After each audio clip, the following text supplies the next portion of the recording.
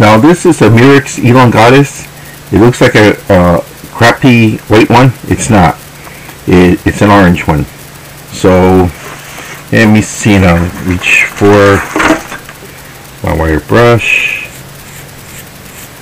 See, this has very fine scales here. You don't want to damage the scales as much as possible.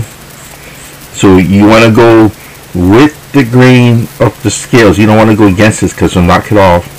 The top part of most Murexes are usually encrusted. This is a very rare species. This is elongatus. Now in Hawaii, this is rarely found, and when it is found, it's usually white. It's very rarely this beautiful orange color that you see here. This is the operculum. All right. So the reason why I use the Next-Tech drill is because it's powered by batteries. You don't want to use one that's plugged into a wall because of the torque. Torque meaning that when you turn it on, it's gonna see, even this tip, see, it doesn't rip through my skin because there's only so much torque batteries can generate. But if you go from the wall, oh my god, it will rip you to shreds, cut you open, damage the shell, get caught in your clothes and do some damage. So I prefer this down here. Push the button, turn this counterclockwise, change out the tip. See? Push this back in. Yeah. That's it. So this was a live collected one. I think I did enough in terms of getting most of the coral off. All this coral here, I was able to wire brush before I soaked it in Clorox. Okay. So let's see how it'll work out. Now I use mineral oil because shells are used to moisture all their life. They're nice and dry right now because they've been in the air for a while. So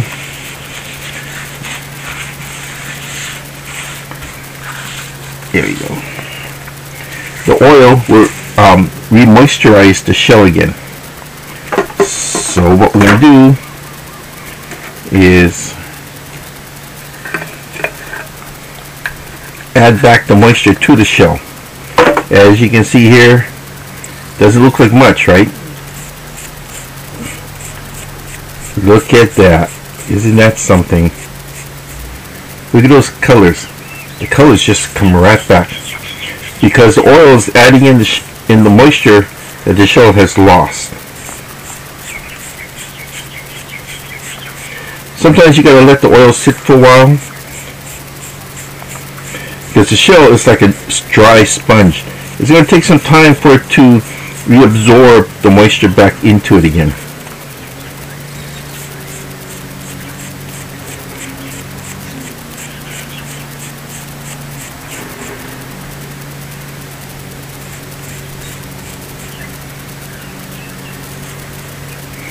And I'm going to do some touch-up work here.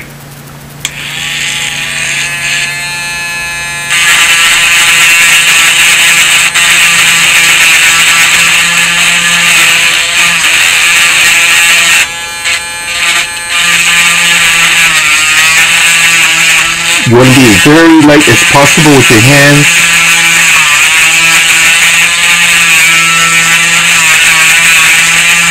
No need to rush.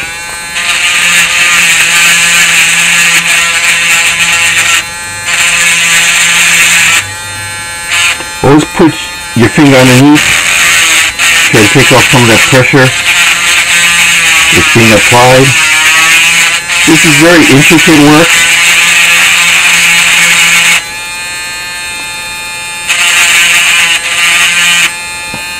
And you have to develop a soft hand over time.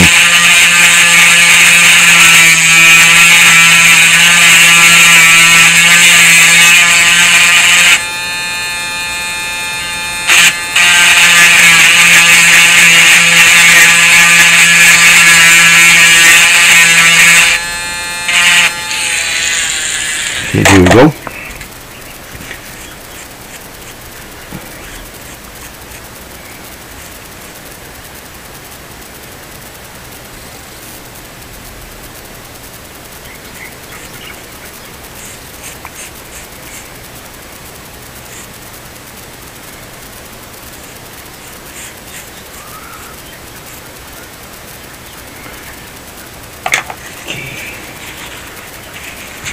save that operculum. Operculum shows that the shells are collected live. That's why people wanted to see glue back in. When you find a cat's eye on the beach, that cat's eye was the operculum for a turban shell. And there you go. That's what it looks like.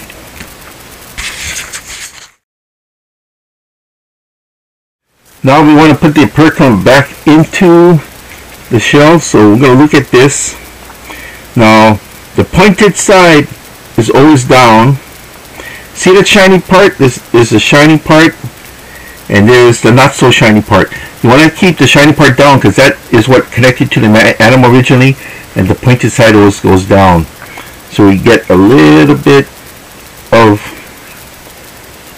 cotton, put it into the aperture, like so. I just use just a little dab of Elmer's glue. Normally I like the smaller bottles, but when I went to the store there was no smaller bottles. So what I do is I just dip the tip onto that. See that? There, that's all you have to do. Now the operculum glued back inside. Isn't that nice?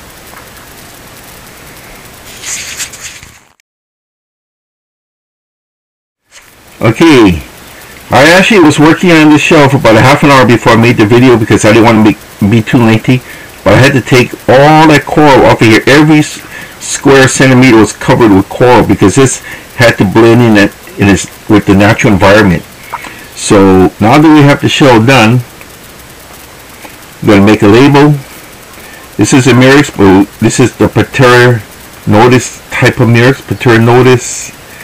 Okay. Elongatus. Lightfoot. 1786. I had got this from Hawaiian. That one came from Reef. Let's see, where is that function here? At 105 feet. Okay, now we're going to take the measurement using a digital caliper.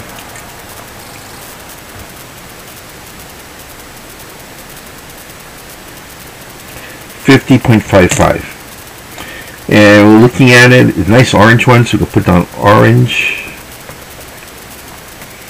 50.55. So 50.55 millimeters.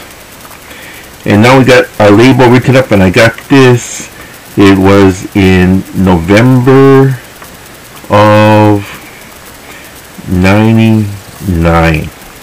So what I do is I keep these in 8 carton boxes right on the top with a pin, the date and the depth where I get it from, and I clean them when I have the chance or at a later date.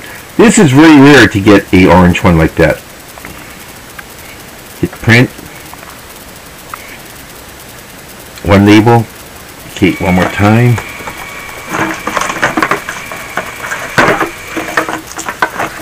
Okay, cut it. Cut this label. And what I'm going to do is I'll probably put this in a, I'll first clear this out. I'm going to probably put this in a plastic case with a foam pad. Goes right into your collection.